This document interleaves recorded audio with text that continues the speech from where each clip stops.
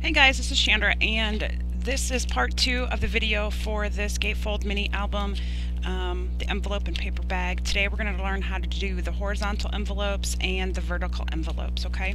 So again, I don't remember where these envelopes came from, but I just buy the cards and envelope set. These are A2 size cards and envelopes, and I'll find a ruler that actually has measurements on it, and I will give you the measurements of the envelope before they're cut, okay? So if you want to make one on your scoreboard or something, you can. The envelope is 4 3/8 inches wide. I guess tall, because you want to use the envelope. This is the correct way to use an envelope. So 4 3/8 inches tall by 5 3/4 inches wide, this way. 5 3/4 this way, 4 3/8 that way, okay? So the first thing that we're going to do is cut these envelopes. And I'm going to cut the vertical one first, okay? So the first thing that you're going to do is seal the back. And I'm just using my ATG. Again, when you're putting these pages together, you want to use a strong adhesive, but for this demonstration, I'm only using ATG, okay? So you want this measurement to be 4 1/4. So what I'm going to do is I'm going to cut just a smidgen, and I like just a little bit. I'm just cutting enough for my blade to actually go through the paper, okay? Then I'm going to take this end that we cut already and line it up to 4 1/4, because that's the size I want my page to be, okay? So the vertical pocket is going to be 4 1/4 inches wide. You're not going to cut anything else on it. Now the horizontal pocket, we want to adhere the envelope flap to the envelope. So I'm going to do that. And we want this pocket to be, let me turn off this stupid, every time I turn it off, I forget to turn it. My computer, I turn it off and then the autofocus turns back on by itself. So this needs to be 5 1/2 inches wide, and this is the horizontal pocket. So I am going to just basically, since it's 5 3/4 inches, I'm going to cut like 1/8 of an inch off each side. So again, I'm going to cut a smidgen off, I'm going to rotate it, and then I'm going to line the cut edge up with the 5 1/2 inch mark on my cutter so that it's 5 1/2 inches. And that's the cutting that we're going to do on that. So I'll get out my scoreboard, and we're going to do the vertical pocket first. So I'll give you the measurements for everything. Obviously, you need your pocket. You need a piece of cardstock that measures 5 1/4 by 3 1/2. Piece that measures 6 1/4 by 4 1/2. You need 2 of those, and you need a piece that measures 8 by 5 1/2. So we're not going to score anything on our envelope, so I'm going to put that aside for right now. The 5 3/4 by 3 1/2, this is going to be turned into a pocket. So we're going to score it on the 5 1/4. It's a 5 1/4. I think I just said 5 3/4. You know what? It's 11:30 at night, okay? So I'm a little tongue-tied. So it's 5 1/4 by 3 1/2. You're going to stick it in so that the 5 1/4 inch side is at the top, and you're going to score at 1/2 inch and then at 4 3/4. So when you make a pocket, you want to score at 1/2 inch on 3 sides, okay? So now I'm going to rotate it so that 3 1/2 inches at the top, and I'm going to score at 1/2 inch. So I have score marks on the 2 short sides and 1 long side. Now we have the 2 pieces that measure 6 1/4 by 4 1/4. We're going to stick it in, both of these pieces, on the 6 1/4 inch side and score at 1/2 inch. And the last piece is 8 by 5 1/2. We're going to stick it in so that the 8 inch side is at the top, and we're going to score at 4. This is going to be our tag that goes inside the pocket. So now we have the horizontal envelope measurements: 6 1/2 by 2 1/2. 2 that measure 5 1/2 by 4 7/8. And 1 that measures 5 1/2 by 8 1/2.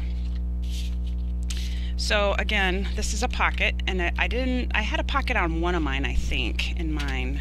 I don't think I had it on both of them.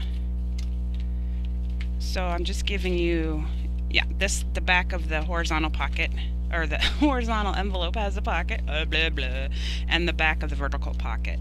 So if you want to make a pocket for each side, you'll make 2 of these, okay? or 4, depending on if you want to make it for each side of the envelope itself. So this is 6.5 by 2.5. I'm sticking it in, so 6.5 inches at the top. I'm scoring at 1/2 inch, and I'm scoring at 6. And on the 2.5 inch side, scoring at 1/2 inch. Again, you will have score marks on the 2 short sides and 1 long side. The 2 pieces that measure 5.5 by 4 7/8, we're going to stick it in the scoreboard so that the 4 7/8 inch is at the top, and we're score at 1/2 inch. We're going to do that on both of those pieces. And the piece that measures 5.5 by 8.5, we're going to stick it in with the 8.5 at the top, and we're going to score at 4 1/4. Basically, this is the size of a card, a standard A2 card, and that's going to be the tag for the inside. This is so simple.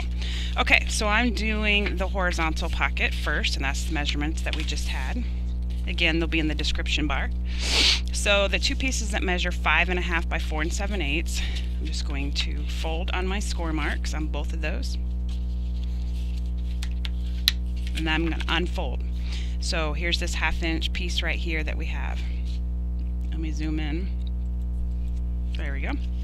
So now I'm going to apply adhesive on both of those 1/2 inch flaps. And this is the part where you would use a strong adhesive or even wet glue. So now I have this tape sticking to me, and I'm going to cut off the corners like that. I'm just going to miter the corners on both pieces. Bringing my envelope to me, and this is the top of the envelope. I'm going to fold this down so the sticky is facing down. I'm going to line this folded edge up with the folded edge of the envelope, and I'm going to line up the sides. Now this is where you can get inventive with your pocket. If you want both of the flaps on the front of the pocket, you can do that, or if you want flaps on both sides of the pockets, just make more of the flaps. Okay, I'm doing the same exact thing on this pocket, or on this side. Pocket, oh, I got pocket on the brain. So now I'm going to open that up. And this, where's my, okay, so this is the piece that we folded on 3 sides, 1/2 inch, and I'm going to fold on my score marks.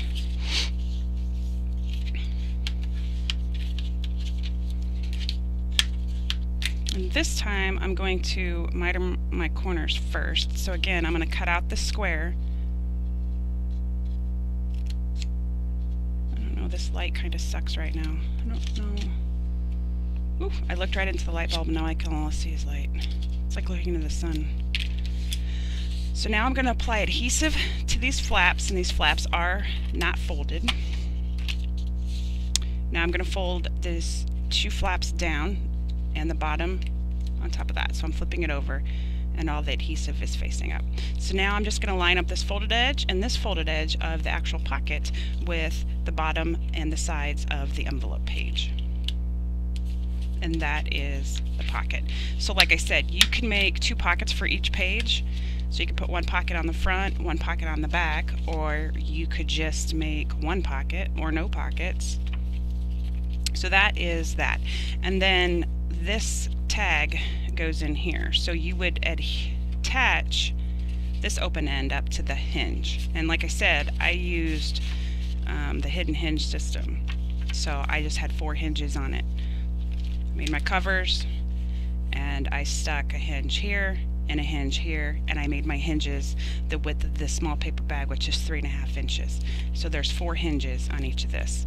But again, I would make my gussets a little bit bigger, which in turn makes the spine a little bit bigger. I'll give measurements for that at the end. So now we're going to do the vertical pocket. And the vertical pocket is the one that has the 2 long sides cut. The pieces that measure 6 1/4 by 4 1/4 that we scored at 1/2 inch, those are the 2 pieces I'm going to mess with first. And as always, I'm folding on my score marks. Going to unfold it and apply my adhesive. Going to cut off the corners. This reduces bulk and also helps when you're covering it with pattern paper to hide this 1/2 inch flap a little bit better. So I'm folding the paper down so that the adhesive is facing down, and I'm going to line this folded edge of the flap with the folded edge of the envelope. Now again, if you end up cutting crooked or something's crooked, because sometimes these envelopes aren't completely straight, alright, and that's not my fault. I cut crooked, but the envelope is made crooked. That's my story, and I'm sticking to it. This is the flap right here with the adhesive on it. I'm folding it down. I'm going to line up this folded edge of the flap with the top of the envelope. And again, you can put 2 flaps on each side, one opening up, one opening down, whatever you would like. So now here is the pocket that we made.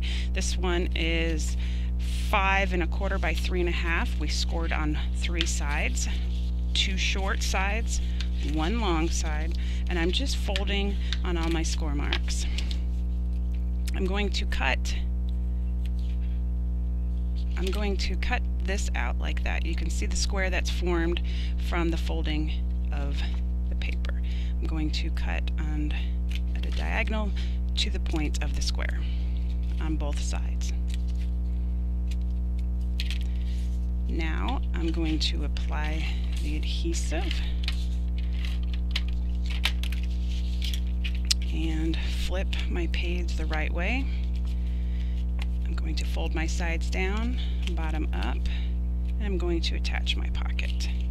And that is all there is to that page. And we have our little tag that we will stick inside here. And that is all to the envelope pages. Now I will show you how I do the binding. Now, I decided that 1/4 inch was too small for this. So what I'm going to do, 1/4 inch gusset I mean, so what I'm going to do is I'm going to make this one at 1/2 inch, okay? So I made my hinge to fit this pocket here. So this oh, I guess you can't see what I'm pointing to fit the small bag. So what I did was I made my hinge 3 1/2 inches because that will fit into this bag. Obviously it'll fit into the rest of the bag. So I am going to cut this down to 3 inches, and this cardstock is 8 1/2 by 11. So I just cut it 3 inches, so it's 3 inches by 11. So I'm going to get out my scoreboard. Now I like to leave an inch flap on both sides to attach the hinge right here to the cover. That's just me. And you could use following the paper trails, stack the deck binding on this one too. You would just use 1/2 inch gussets. So on this one I'm going to score at 1 inch because, like I said, I like to leave a 1 inch flap to attach it. So I am going to leave a 1/4 inch gusset between the first page and the cover here. So that's going to be a 1/4 inch, so I'm going to do that on both sides. So now I have a mark at 1 inch and one at 1 1/4, and now I'm going to make my flaps, which is the hinge itself. So I have to go over another 1/2 inch, which is 1 3/4, and another 1/2 inch, which is 2 1/4.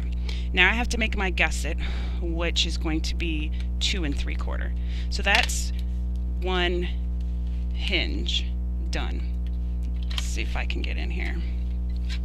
So that's one hinge and one gusset, so we need to do that again. So 3 1/4, 3 3/4, that is the second hinge. And now I need to do the gusset, so that's 4 1/4. So 4 3/4 and 5 1/4, that is the third hinge, and then a 1/2 inch gusset. And then we need to do 6 1/4 and 6 3/4, and that is the fourth page. Okay, so that's our fourth hinge. So now we're going to end it. So I need a 1/4 inch again so that I can have a 1/4 inch gusset between the last page and the cover, and then I'm going to make a mark at 8 inches, and that is the 1 inch flap. So now I'm just going to cut on that last score mark to remove that, and that is the binding for this. And I will fold quickly and do kind of break the fibers in the paper so it's easier to do everything. So I will give you the hinge measurements as soon as I'm done with this, because when I'm making an album for the first time and I don't know what size of covers or spine that I want, I make my hinge first, and then I will measure that, and that's how I figure out the spine. So I just put adhesive on every third piece here. So we have the hinges, gusset, hinge, gusset. Okay. So now this would be this system. And I do have a tutorial that I link in the bottom of my video.